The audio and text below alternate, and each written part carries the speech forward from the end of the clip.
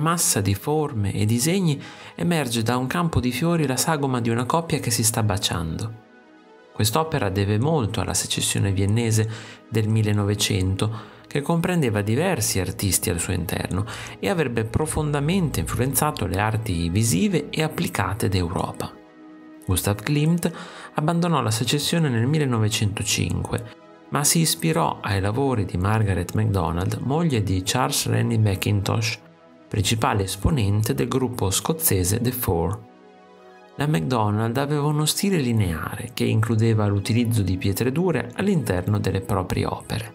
Qui il tema affrontato è quello dell'appagamento amoroso, già raffigurato da Klimt nell'ultimo pannello del Fregio di Beethoven, che si riferisce a una frase dell'Inno alla gioia di Schiller: «Questo bacio vada al mondo intero». L'artista però mise da parte il significato politico delle parole di Schiller per esprimere un sentimento più personale. Il bacio del fregio e quello che vedete qui sono entrambi inseriti in uno spazio avvolgente. Il dipinto è decorato con forme biomorfiche circolari riempite di fiori e che vediamo anche sull'abito della donna.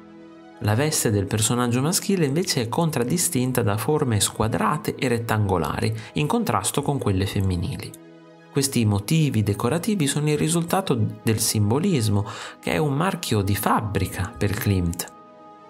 L'immagine nel suo insieme ha un fascino quasi ipnotico. Il colore oro domina il dipinto, sottolineato dai colori brillanti dei particolari e dal ricco disegno delle vesti.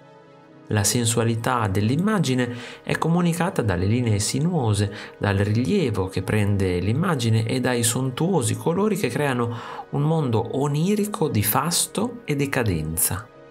Sono talmente ricchi gli elementi decorativi che rischiamo di non notare i dettagli umani, molto espressionisti. Le dita dei piedi della donna, ad esempio, la mano contorta e il suo colorito pallido. L'opera klimtiana la possiamo riassumere proprio con l'affiancamento provocatorio di questi due aspetti: uno stile grafico estremamente espressivo per i dettagli delle figure e un voluttuoso e ricco decorativismo.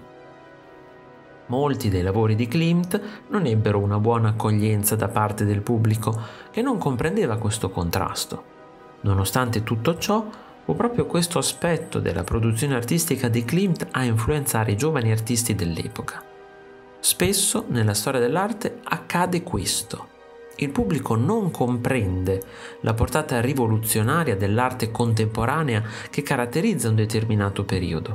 Tuttavia, il tempo regola i conti e ora quest'opera è una delle più ammirate dal pubblico. Una vera icona riprodotta e riproposta in moltissime versioni.